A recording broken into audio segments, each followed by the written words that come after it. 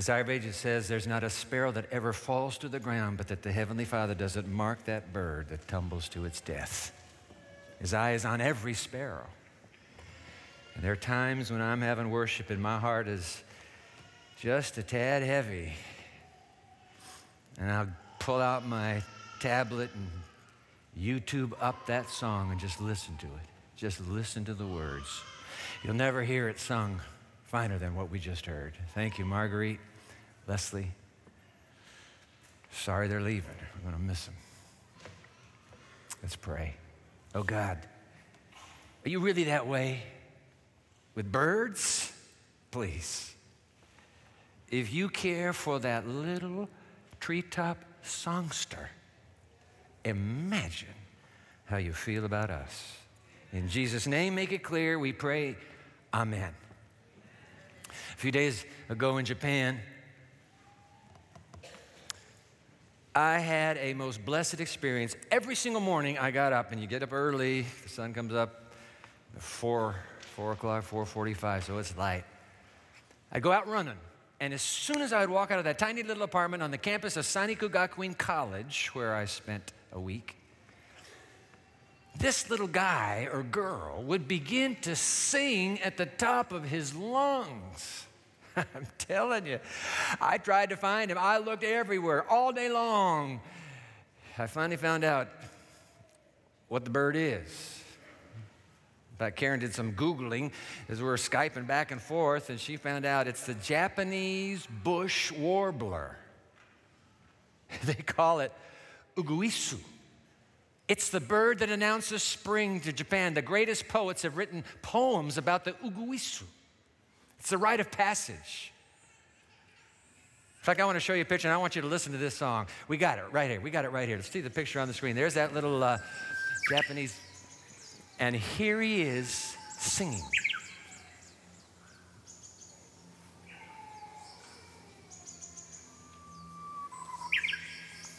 He just builds his head of steam, and then poof. And he'll get his buddies answering or her friends answering, and it's just the hills are alive. They're alive with the music of the Japanese bush warbler. Do you know what that bush warbler is singing right now? I'll tell you what the bush warbler is singing. Our dad, when he would take us for walks in Japan, would often ask this question: birds, flowers. Hey kids, what do you think the flowers are saying? Hey, you hear those birds? What do you think those birds are singing right now, kids? And we had the answer memorized every single time, and we'd say, God is love. My dad didn't invent that, by the way, the little classic Steps to Christ. Take a look at this. On the screen, God is love is written upon every opening bud, upon every spire of springing grass. The lovely birds making the air vocal with their happy songs all testify to the tender fatherly care of our God and to his desire to make his children happy. Isn't that beautiful? God's message to you today is, I am love. I am love. Amazing grace. Amazing. How amazing his grace, we just say. Wow. That little songster,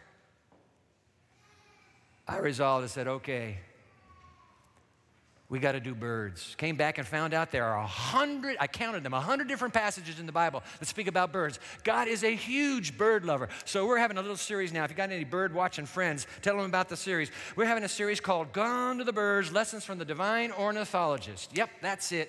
And lesson number 1 today, here we go. Open your Bible, please, to Isaiah chapter 40. Find Isaiah 40. We're 2/3 of the way through the chapter. The prophet, the gospel prophet Isaiah. 2/3 of the way through the chapter, God interrupts. And you have quotation marks. God says, okay, prophet, you've been talking for me now. Let me talk for myself. I want you to pick it up right there, please. Oh, this is something else. Isaiah chapter 40, we'll pick it up in verse 25. Verse 25, Isaiah 40, I'm in the New International Version. To whom, God speaking, quotation marks, to whom will you compare me? Or who is my equal, says the Holy One. Holy One is Isaiah's favorite name for God. Who's like me? Come on, tell me, who's like me? And then God's silent. So prophets, what prophets They put words on God's lip, and immediately Isaiah starts speaking again. Yeah, folks, listen. Verse 26, lift up your eyes, look to the heavens. Who created all these? He who brings out the starry host one by one, and listen to this, calls forth each of them by name. That's who did it. Because of his great power and his mighty strength, not one of those stars today is missing. So, Isaiah is now talking to the people, his readers, his listeners. So why do you complain, Jacob?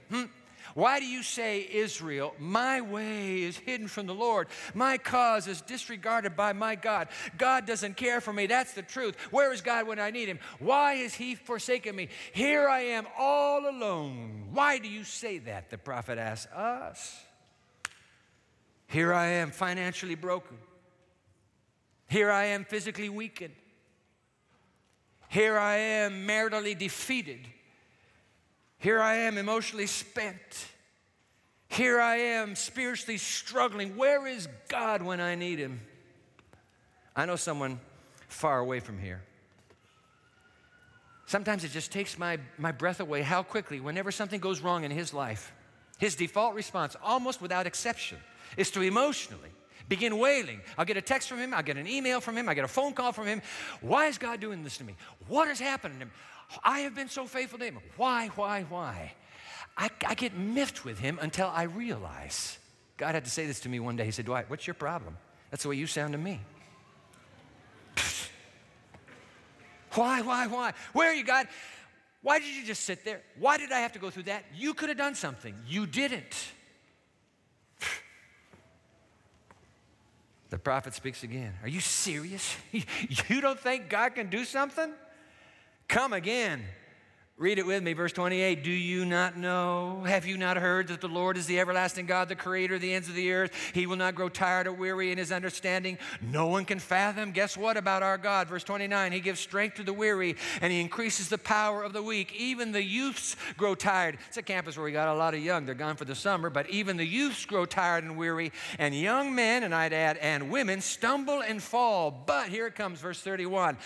But those who wait on the Lord, the NIV says, those who hope in the Lord will renew their strength. Read it out loud with me.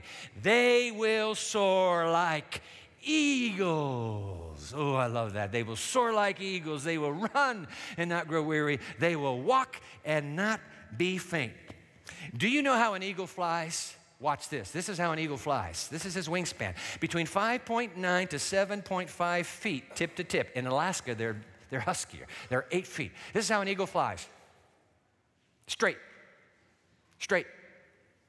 Turkey vultures, and people sometimes confuse turkey vultures with eagles. Turkey vultures, and we have a whole flock of them that live in the trees of our neighborhood, and in the summertime, they're just circling high overhead. But turkey vultures, their wings are in a shallow V shape called dihedral. So their wings are up. So if you see the wings up like this, that's a turkey vulture. That's not an eagle. The eagle may sometimes have the wings down just a little, but it's straight across.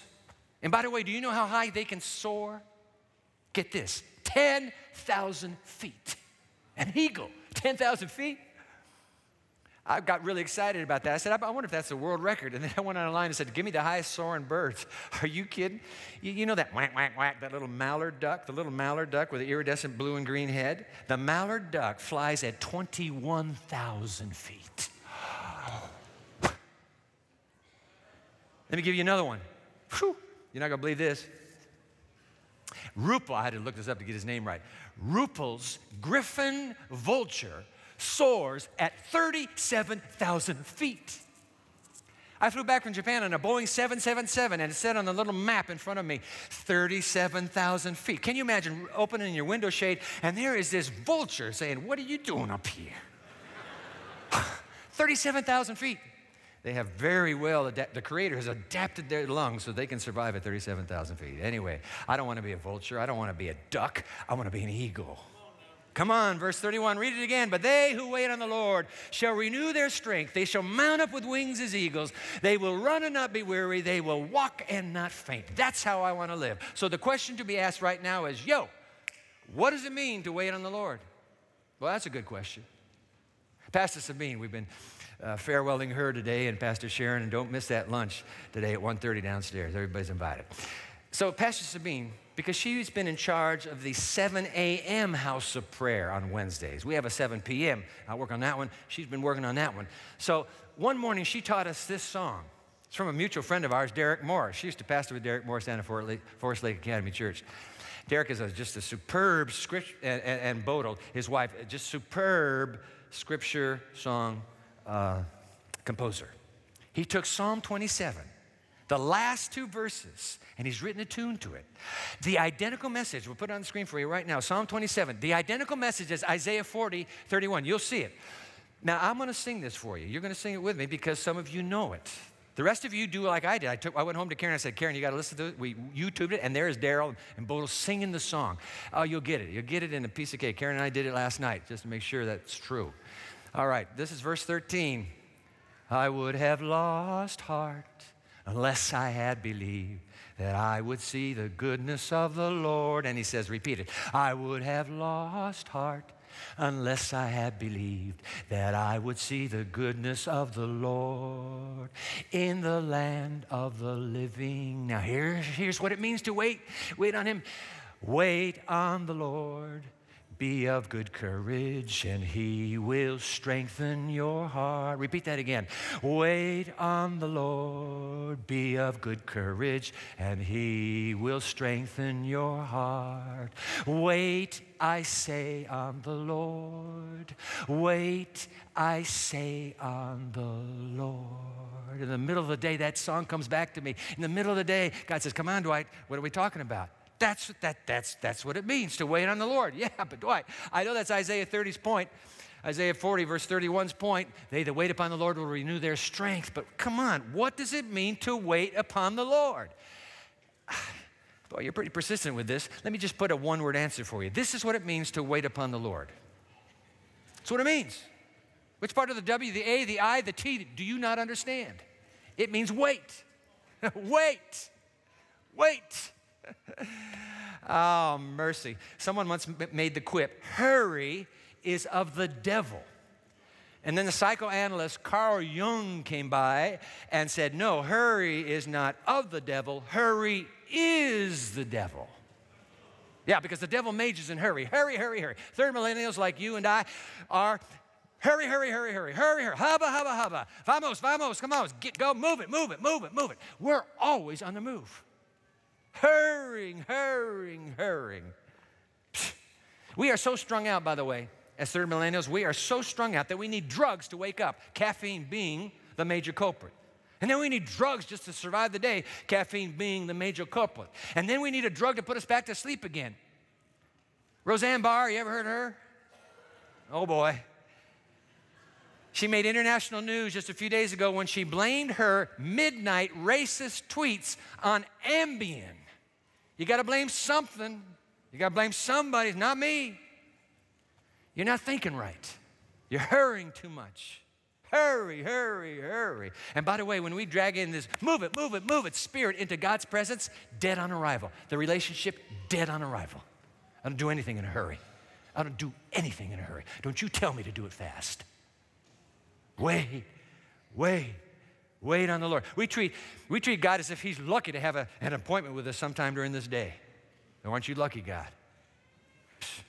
Years ago, a writer named Joyce Landorf wrote a book titled God's Waiting Room.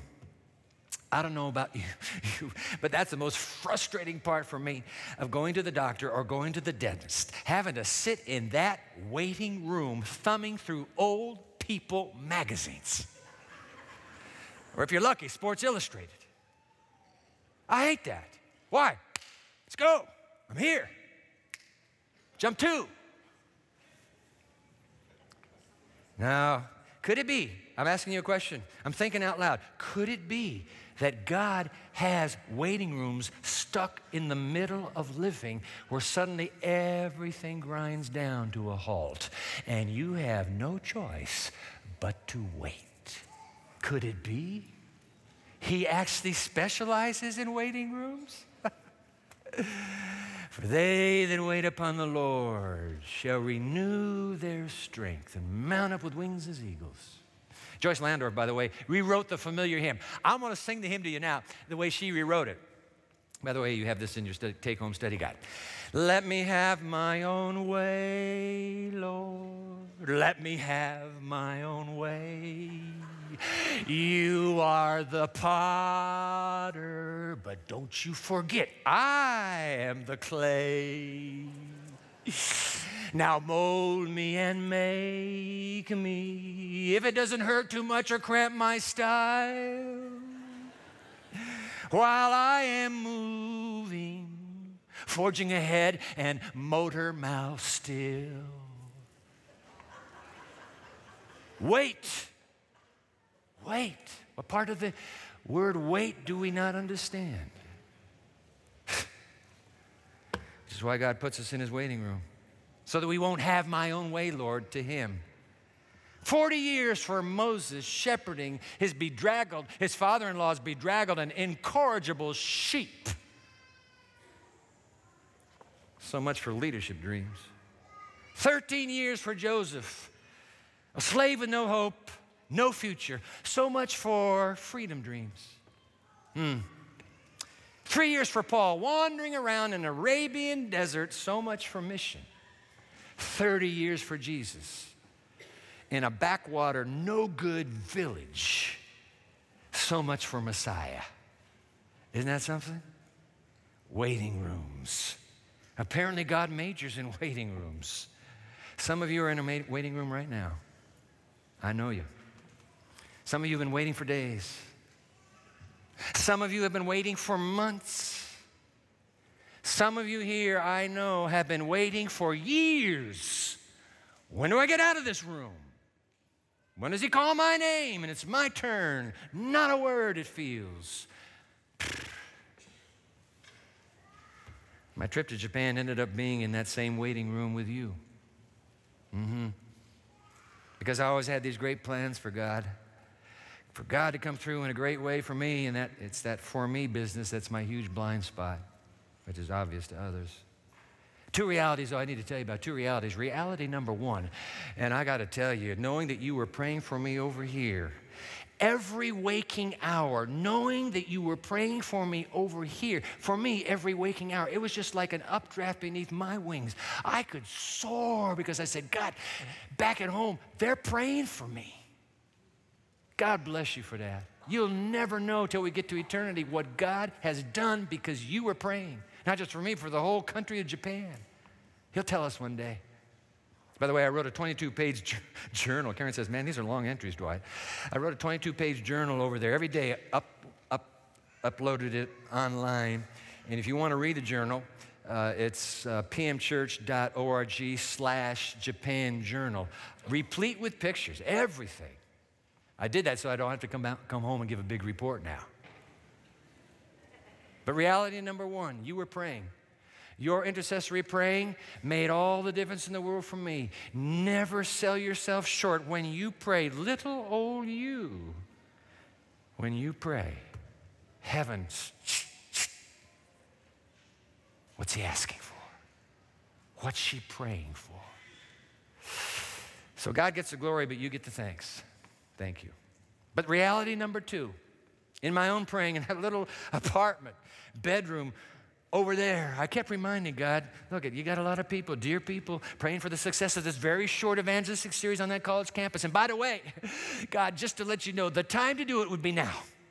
I have only a few days. I'm here. Now is the time. You remember me, don't you? The kid that was born in Japan? Come on. Twice. Supernaturally, you saved my life. I know what you saved my life for. It was for me coming back to do this series. So God, let's go. I'm running out of time. Yeah, no waiting room proviso in my prayer strategy. No. We fasted and prayed over here, God. You knew how long we fasted. Come on. Hurry. I got to get it done.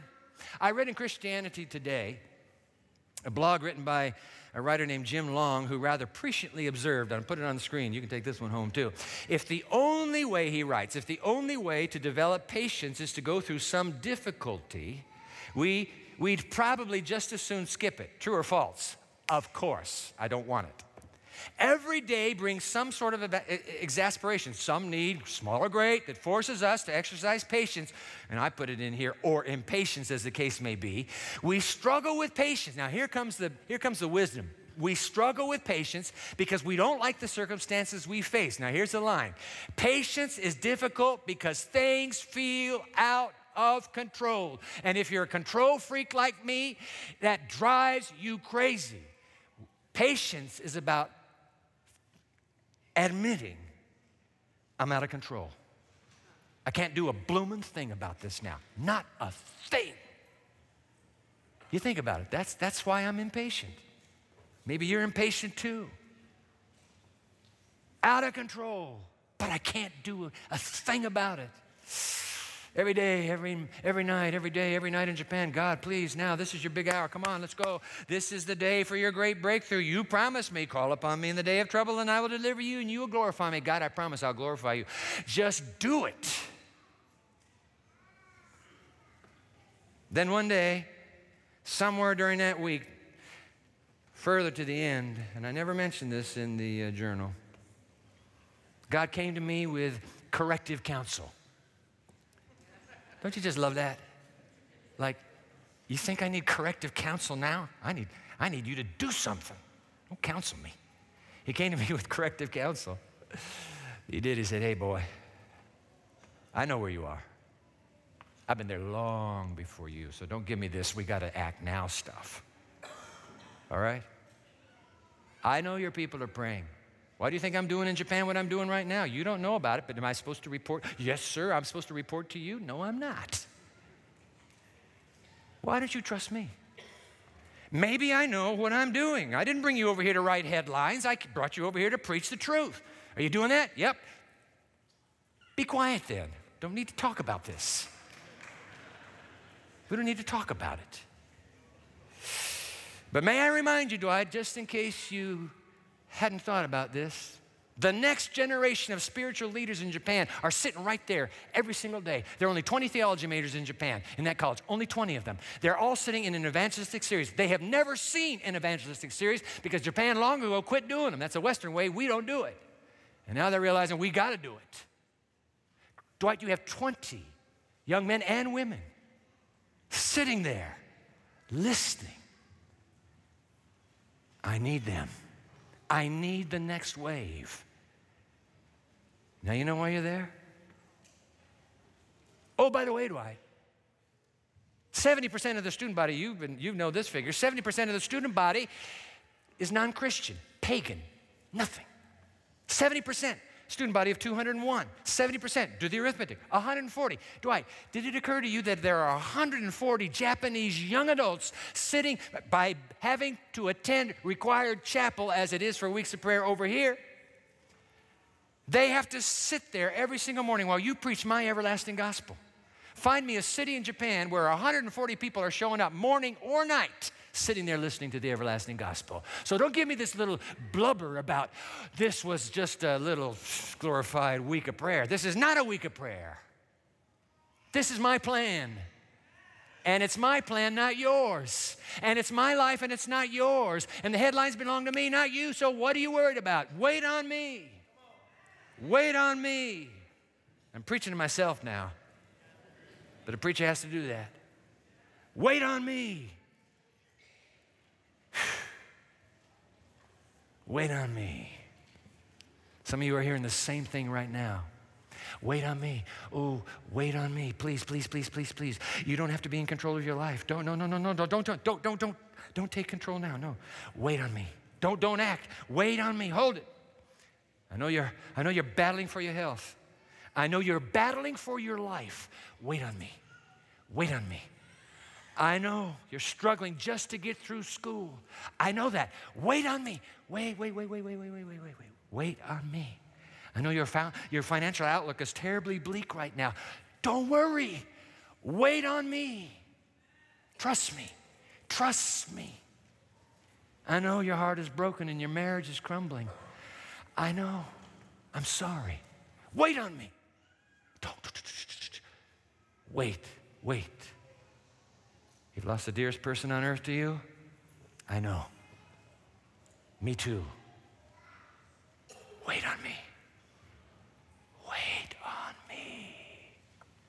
Jesus' 7-word credo, I will put my trust in him. Hebrews 2:13. Wait on me. Because I get the last word, Dwight. People, I get the last word. You wait, I win, and then guess what? Because I win, you win. You will win. You wait, I win, you win. Trust me. Before I sit down, Desire of Ages. Oh, this is something. This last line here, look out. Christ rejoiced that he could do more for his followers than they could ask or think. How true that is. He's already at work in your life, friend. It feels like a waiting room. It's no waiting on God's part. He's scrambling behind the scenes. Keep reading. He knew that truth, armed with the omnipotence of the Holy Spirit, would conquer in the contest with evil. God wins. Truth will out falsehood. God wins. Keep reading, though. Here comes the blockbuster. He knew that the bloodstained banner of the cross would wave triumphantly over his followers. And now here it is. He knew that the life of his trusting disciples who wait on him would be like his, a series of uninterrupted victories. Not seen to be such here, but recognized as such in the great hereafter. Wow. Ever thought of your life as a series of uninterrupted victories? No, you haven't. Your family looks at your life and they say, there are no uninterrupted victories there. Your friends look at your life, they say, there's no uninterrupted victories there. You look at your life and you say, there are no uninterrupted victories here. But if you are waiting on him, your life one day will be shown to be one victory after another, after another, after another, while you were in a waiting room thinking nothing was happening. Come on is right. Wait. W-A-I-T. Wait. Just wait. Trust me. You wait, you wait, you wait. I win. You wait, I win, then you win. Wait on me. Amen and amen. We've been really blessed by the financial support that comes from our viewers, and we've made a conscious decision not to continually appeal to you for that support. Fact is, as everyone in the industry will tell you, we're needing to make constant upgrades to our technology. So if God has blessed you, and you'd like to further the work of this ministry, we invite you to partner with us. Not a single penny of your donation will go to me. Every bit of your gift goes to the mission of blessing your community and our world. You can donate on our website, newperceptions.tv, or call the number, you know the number, 877-HIS-WILL. Again, that number is 877, the 2 words, His Will. And may the God who has blessed you continue to pour into your life the gifts of His joy and His hope. Thank you. And I'm looking forward to seeing you right here again next time.